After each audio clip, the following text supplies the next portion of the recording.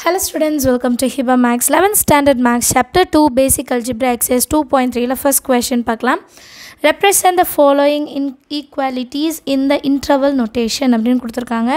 So நம்ம questionல வந்து x is greater than -1 and x is less than 4 இந்த மாதிரி தனித்தனியாக கொடுத்துருக்கதை நம்ம ஒரே ப்ராக்கெட்குள்ளே எழுதுகிற மாதிரி கொண்டு வரணும் அண்ட் அதுக்கு ஒரு கிராஃப் வரையணும். அதுதான் சம். சரிங்களா? ஃபர்ஸ்ட் சப்டிவிஷன் பாருங்கள். x is greater than or equal to -1 and x is less than 4. Equal to வந்தால் ஸ்கொயர் ஷேப்பில் ப்ராக்கெட் போடணும். Less than or greater than மட்டும் இருக்குது. ஈக்குவல் டு இல்லைன்னா நார்மல் ப்ராக்கெட்டே போட்டுக்கலாம். ஸோ ஃபஸ்ட்டு -1 வரணும், அப்புறம் 4 வரணும். அண்ட் இதை கிராஃபில் நம்ம ப்ளாட் பண்ணும்போது ஒரு ஸ்ட்ரைட் லைன் வரைஞ்சிட்டு ரெண்டு லிமிட் வந்து வரைஞ்சிக்கணும். -1 இன்னொன்று 4 அண்ட் எக்ஸ் வந்து இன் பிட்வீன் தான் இருக்கும். ஸோ இன்சைட் மட்டும் ஷேட் பண்ணிவிட்டு எக்ஸ்ன்னு எழுதிக்கலாம். சரிங்களா? அண்டர்ஸ்டாண்ட் ஆகுது இல்லையா? செகண்ட் கொஸ்டின் பாருங்கள்.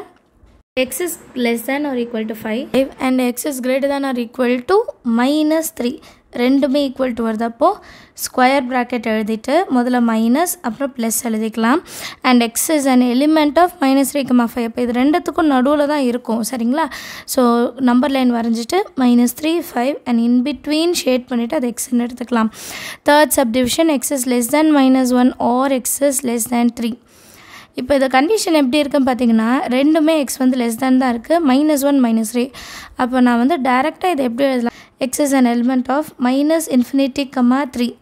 ஏன் இப்படி எழுதுறேன் அப்படின்னா லெஸ் தென் தான். இதுவும் லெஸ் தென், இதுவும் லெஸ் தென். அண்ட் இதில் எது ஹையஸ்ட் நம்பர் பார்த்தீங்கன்னா 3. அப்போது 3, 2, 1, 0, -1. ஸோ அதுக்கப்புறம் -1 வருது, அதுக்கப்புறம் இட் கோஸ் ஆன் இல்லையா? ஸோ அதனால் -∞. இப்போ நம்ம நம்பர் லைன் வரையும் போதும் ரெண்டு லிமிட் எடுக்கணும். 3, -1. ஆனால் ஷேடிங் பார்த்திங்கன்னா கம்ப்ளீட்டாக 3க்கு லெஃப்ட் சைடு வந்து ஃபுல்லாக நம்ம ஷேட் பண்ணியிருக்கணும். அதுதான் எக்ஸோட வேல்யூ. அண்டர்ஸ்டாண்ட் ஆகுது இல்லையா?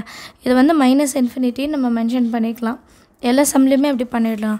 -∞, +∞, -∞ to பாசிட்டிவ் சைடு ∞. இப்போ ஃபோர்த்து சப்டிவிஷன் என்னென்னு எழுதுகிறேன். Fourth subdivision -2x greater than 0 or 3x minus 4 is less than 11. இப்போ சொல்யூஷன் எழுதும் போது இந்த ரெண்டு ஈக்குவேஷன் நம்ம சால்வ் பண்ண தான் நமக்கு ஆன்சர் கிடைக்கும். ஸோ ஃபஸ்ட்டு இந்த டேர்ம் எடுத்துக்கலாம். -2x greater than 0 -x இங்கே இருக்கட்டும், 2 மட்டும் டிவிஷன் கொண்டு போகலாம். -x is greater than 0 ஆகிடும். எக்ஸுக்கு மைனஸ் இருக்கக்கூடாது. ஸோ பாசிட்டிவாக மாற்றிட்டு சைனை சேஞ்ச் பண்ணிடணும். கிரேட்டர் தான் இருந்தால் லெஸ் தேன் அப்படின்னு மாற்றிடணும். அடுத்தது 3x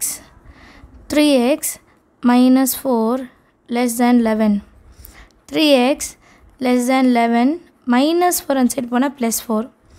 3x less than 15, x less than 15 divided by 3, therefore x less than 5.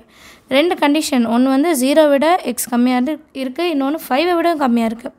So எப்படி லிமிட் எழுதலாம் அப்படின்னா எக்ஸ் பிலாங்ஸ் டு -∞ to 5. அவ்வளோதான். -∞, 5.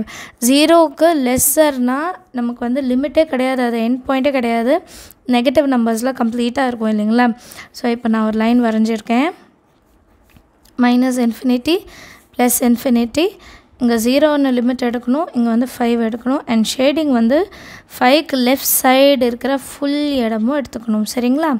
எல்லாருக்கும் சம் அண்டர்ஸ்டாண்ட் ஆகிருக்கும்னு நினைக்கிறேன். ஏதாவது டவுட் இருந்தால் கமெண்ட் செக்ஷனில் கேளுங்க. தேங்க்யூ ஸோ மச் ஃபார் வாட்சிங்.